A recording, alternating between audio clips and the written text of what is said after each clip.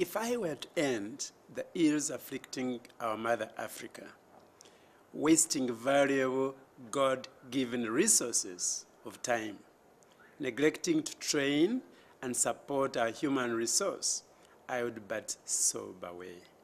No, now is not the time to sob away, nor the place to celebrate. And I'm not ending, not me.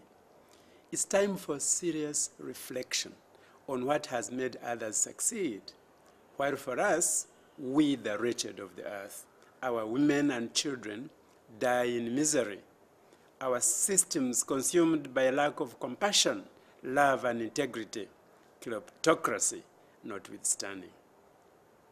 We shall scream on top of our voices, dream our heads off, falling into oblivion and golden silence, conspiring to sustain the deafening silence of our women and children, without mama kits, oral hydration solution, just mama breast.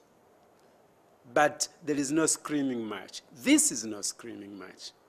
It's a call for action by all who care to dare our leaders in the villages and slums of Mama Africa to wake up and fight the afflictions of malnutrition and to guard our men from getting pregnant with pregnancies that cannot be born, and for us to use the mighty pen rather than the keyboard and iPad to fight for Mama Africa's women and children, to move higher and higher for better health and prosperity without the maladies of old.